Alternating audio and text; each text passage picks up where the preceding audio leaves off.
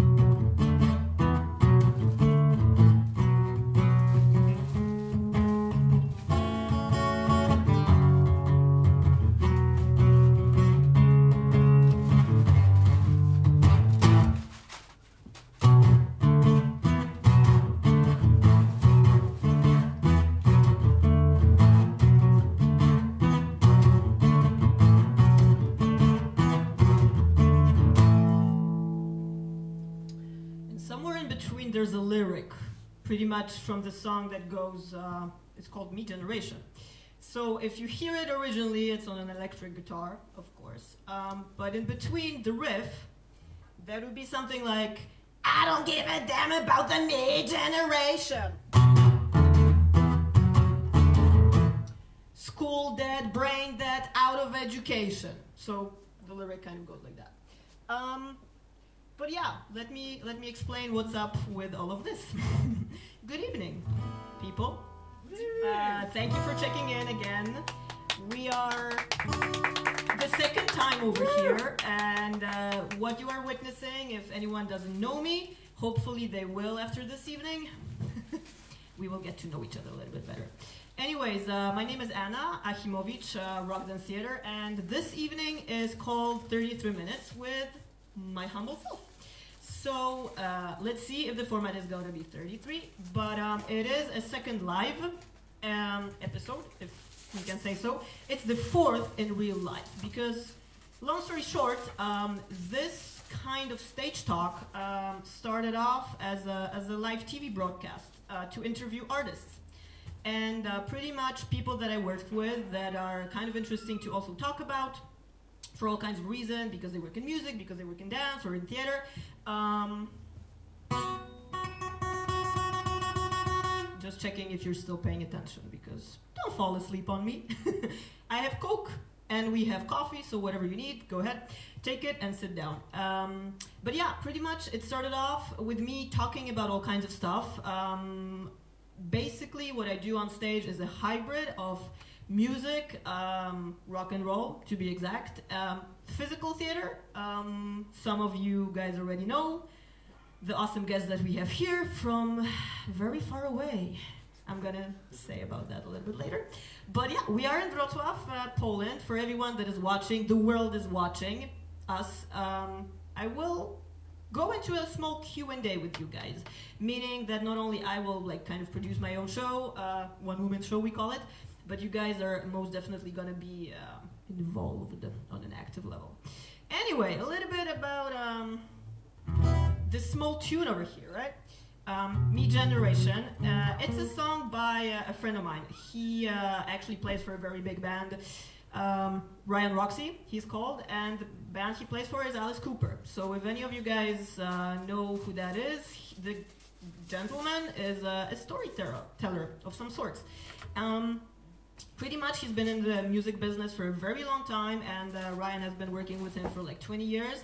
Why I wanted to kind of open up with this small tune for you is because this song comes right off the album just from last year, from Imagine Your Reality, and yeah, it's one of the cool upbeat songs that is, yeah, a classic 3-minute rock song with very cool lyrics that I did not sing for you guys, but as as you saw, yeah, it's about a message, you know, me generation and today's time when we go like on a cell phone constantly and we don't really look at each other's eyes anymore. I try to. I'm seeing every single one of you, and that's nice to have that connection. So, yeah, so check it out. It sounds way better than what you just heard. Really, like full thick sound. Imagine Robin Zander somewhere back in the day from Cheap Trick or Aerosmith times. That's exactly what you get. Alrighty, I heard that the owner, wherever he is, he had a plan for me. And I guess we gotta do it because that's the pass for me to be over here. So before I do anything else that is officially connected to this fusion and the stage talk, by the way, I really like this guitar. I've never tried it because I mostly play with, I don't say play guitar, I say play with. And that's also a special meaning because there is a story to that. I'm not a guitar player. I started that piece of history, but I will talk about that later. Yeah, so that was a cool tryout. Good guitar. Grab one if you can and just try it out. I know you wanted to. You will later. Anyway, okay, I'm ready. So, Donna, I do see you that you're hiding. Come on over. Let's talk, right? Let's get the people to know a little bit more before I go blah blah and then, you know, no stopping.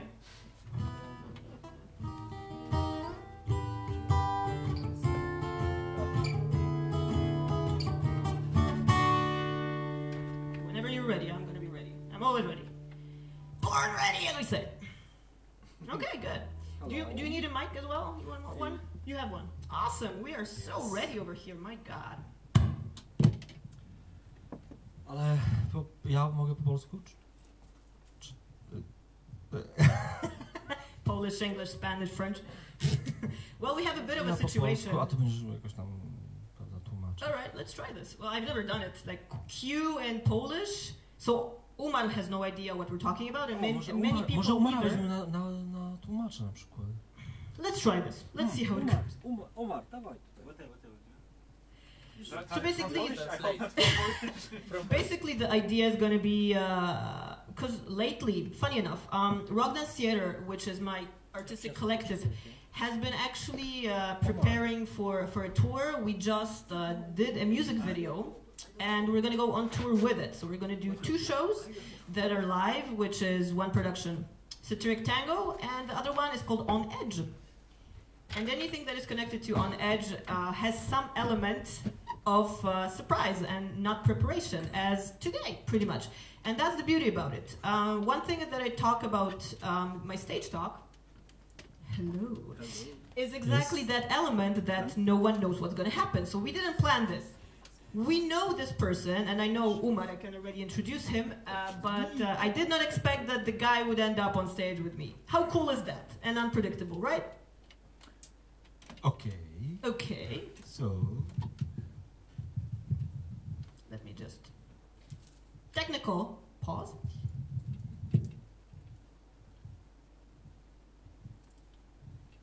So maybe Thank you for your attention.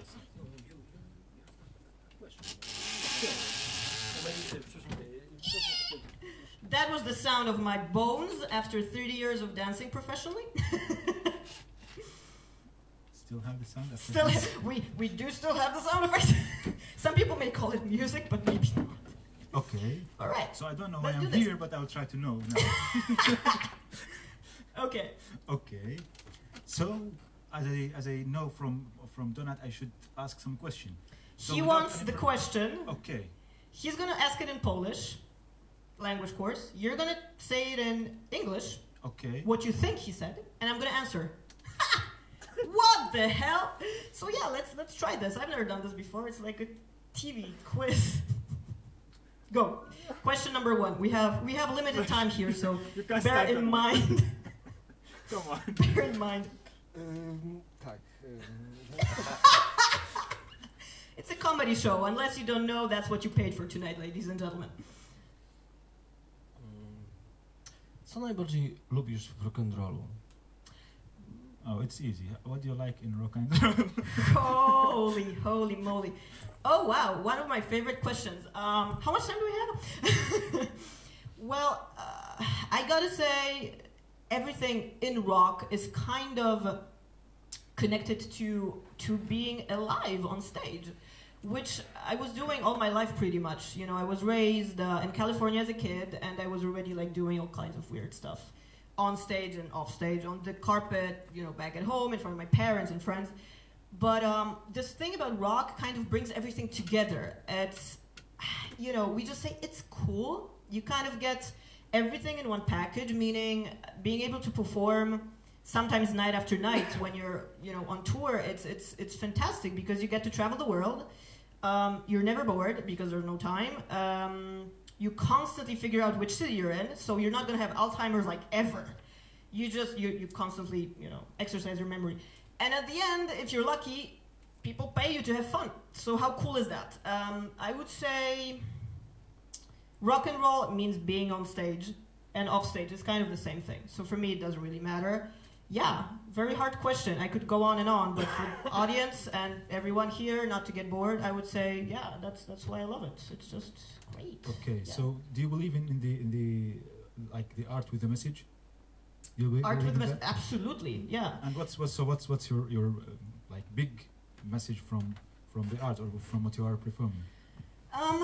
Big message. Well, can I have this like this? I just like no problem. I just like a guitar. No like, problem. And I would say, you know what? It depends on the project, to be honest, because sometimes. In general, I'm asking, like, as okay. for you, like the dancing or this rock and roll and the show, theater that you perform. Do you have like main or clear message, or do you believe in this idea? You know what? There's always one kind of vision direction, I say, and then it can take you pretty much anywhere. It's about creating a reality, I say, and taking the audience on a ride. If I'm successful enough to take people somewhere and they kind of understand, aha, that's kind of what she meant for us to think about. It kind of means that I did my job well, but it's not necessarily. But to be honest, with me and my work, I always have like a million things in between. So it could be one thing for you, but at the same time, it could be completely something else. And I had people tell me, like in feedback, I was thinking about an ex-boyfriend when I saw you perform, or I was smelling oranges during the piece. Like, you never know. So whatever is in my head as a one direction topic and then the title of the pieces as such, you know what, it's always different because we're different and we expect different things. Yeah, so we interpret. But I think, like, from what I understand now, that the main thing it's that you have like the message. It's just the art in like, not just because it's not something small, but mainly from what you are mentioning now, it's more like the message from the art to the art in general. Not like about to say, because sometimes, like, for example, me, I like to say something in each project, some like right. clear idea, for example, but message, you mean? there's a clear message, for example, I want to say in maybe something small, maybe something big, maybe something, but I want directly to say that. But it's just me, for example, like any other artist, maybe like more to just make good show, good right. art. So that's what. Well, both. Whatever I do, I try to do my best on a quality level. So unless I feel that what I have to say is exactly it, on any level, like technically it has to be like perfect, which is the ultimate impossible. Good luck. But yes, but number two, I would say, yeah. One example, last year I was doing a reconstruction of my own piece from 2013 called The Force of Gold, Puissance d'Or. And it was, one message was kind of clear. I did a metaphorical kind of environment of a creature digging up gold, and it was, you know, weird and crooked and, you know, underground, if you will. And the message was about greed. Like, we want more money, we want more gold, we want more possession, and that was pretty much that. So. I think that will lead us to another question. Alrighty then. Okay, which is what you want to achieve, like through what I do. Yeah, but I mean, like, talking about maybe not now, but your like goal from that all. Right. Well, number one, I need to have fun. Dobrze, that's. If I have fun, and that's a must, everyone that works with me has to know that, and they know that, like, along the way. If it feels like a job, don't do it. because I don't call it a job really. It's a lifestyle or it's a privilege to have that. But no, being completely serious, this part of creation, kind of, it's an automatic thing that you cannot do without. So it's a way of expression and a way of communication to the world. Like, let's say this is one very small form of it. Like, normally if you came to my show, a rock dance theater show, you would see everything, a fusion of dance and theater and fashion and lights and whatever. This is a different format because I also choose to awarely talk to you guys, like, what's up and what's the history, what's the background about it, what are the people involved. Like, Umar actually witnessed one of my workshops as well, that I was leading with a musician live. So, you know, it's one of these things that, yeah, fun, most definitely, but if you have something to say on stage, do it. If you don't, go off, or you're not ready yet, or go and think about it before you go on stage. So that's, yeah. Just tell us. You're doing wonderful. You're speaking from my heart. Okay. Donut has the question, he's just... Omar He is doesn't- my, he just Omar scared is to ask. just expressing my, you know. Okay, so you're channeling. That's good. Yeah, that works as well. Okay. And then again, Do you me think? being a woman, you know, I have two guys on stage. That's kind of cool, right? Yeah. How lucky am I? Okay, another important question. Do you think they will be rich? Gonna be rich from being artists after 10 years, for example? No. Well, it's one of these things, really. People really Why ask not? me that. Why no? Because I spend too much. My lifestyle is very expensive. No, but actually it's one of these things that you kind of do what you do. You try to get better each time, but also it's one of these things. It's luck, it's people on your way, it's geographics, it's economy at the moment. You know, if you look at the world, like today I was working like a maniac, also because I'm flying out tonight as well to a different country, but I got kind of sad watching what's happening in the world, you know, on economics, like what's happening to the environment, you know, stuff like that, like human relations. It's all just like gone down the drain the last time. So to be honest, if someone asks me like, do you want to be rich or will you be rich with what I do? I go like, that's not my priority. It's not about money at all and never has been. It's just a question that's No, it's a very important question because people do things purely for profit. I'm asking, yeah, because sometimes if you are focusing on that, it should be your job with that also. Yeah. So for that I'm asking, because if you need to give from your heart, you need more time, you need more working on Yeah. that. And if you have another job, you will be busy also with another thing. Well, of course. And by the way, do you have another job? This is getting interesting, isn't it? And you don't know if I'm lying or not because you know that's the magic of theater and stage. I could say whatever. Rock and roll. Rock and roll has to be real. There cannot be any lies. I'm sorry, it doesn't work. But as answering your question, yeah, as I say, it was never about profit. Of course, I do this professionally. I've been doing this ever since I was a small kid. So I need to get paid for my work. And anyone that thinks otherwise, think again, or you know, don't work with me. But basically, there is this notion that art doesn't need funding, and this place had a sticker on the door, art needs cash, and I love this.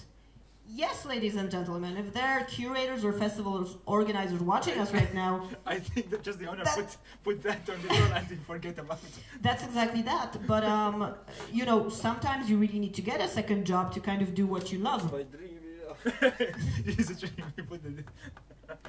I'm lucky enough, well, I'm a complete non-stereotype. My background and my lifestyle is completely upside down, and it works for me. I wouldn't recommend it because it's kind of crazy. But actually, I do have a second job. Not many people know that I have a second profession, which is medicine. So during the day, I own a physiotherapy practice, and I actually treat dancers and performers and crazy people like myself. So it's still closer from and then, you know, in the evening I dress up like a Christmas tree, like tonight, and yeah, I go on stage. So it's kind of that funny balance. Okay. But it's just been like that ever since. So yeah. So that's good. We will return to some typical questions, but it's about important the answer. weather. And now No, not the weather. forecast. For example, in how many countries do you perform? In general, did you perform? I never counted. Not as a number, like for example, you can mention the countries. Well, I gotta say... 'Cause I know that you are traveling for some show between time and time, as well as what you are doing here in Poland. Yeah. Well, I travel quite a lot, I gotta say. I gotta say 1/3 of the time I'm stationary, like now. But not for long. I've never counted like how many shows I've done. Impossible. Not but how many, I mean. You can just because I want to ask another question after that. All right. But what I want to ask to know that. Let me answer. Give me a chance. Yeah. The countries. The countries. Well, I've never done Asia. I've never been to Asia. That would be kind of cool to do. I haven't done Canada either. I'm mostly around Europe, I gotta say. I started off as a kid doing like really small shows, and that doesn't really count. Although, you know, you should not discriminate. I think everything is important. If you're on stage, you're on stage. Doesn't matter.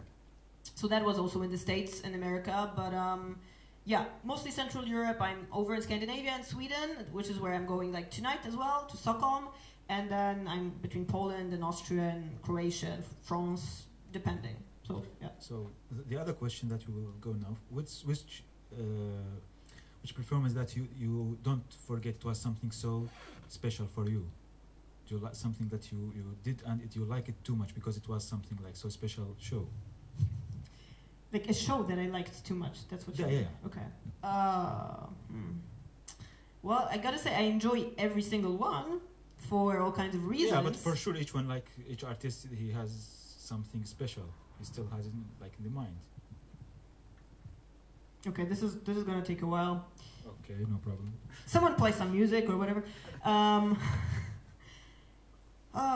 Let me think. No special moment comes to my mind, but actually, if I had to say, one very special thing happened a couple of years back. I was in Qatar. I was invited to the Middle East, which was like the furthest I've gone from Europe. Which country? Qatar, to Doha. Oh, Qatar. Yeah.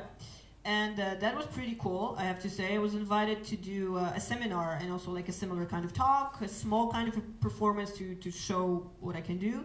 And I gotta say, it was like the best stay ever, really. If you ever get a chance to see Qatar, it's something else. Number one, the food is fantastic. The people are super hospitable in the sense that they respect everything and everyone so much. And also, yeah, I've never been. So it was a really bit like, oh, okay, Middle East kind of, you know, Princess Shahrazad of whatever. I think it's not the country that you can say it's, they can give you the feeling of Shahrazad and Shahryar, but I know that it's still Middle East. Yeah. But for me, I will, for example, give you like advice to, if you want to see this atmosphere, you must go more to Egypt or Iraq more. Maybe. True. Well, I could flip the question actually now and ask you, hello, Umar, where are you from? Can you introduce yourself? I'm from Iraq. I'm here. All right. So basically, yeah, I mean, I do agree because, of course, there are places to... No, because I know that the people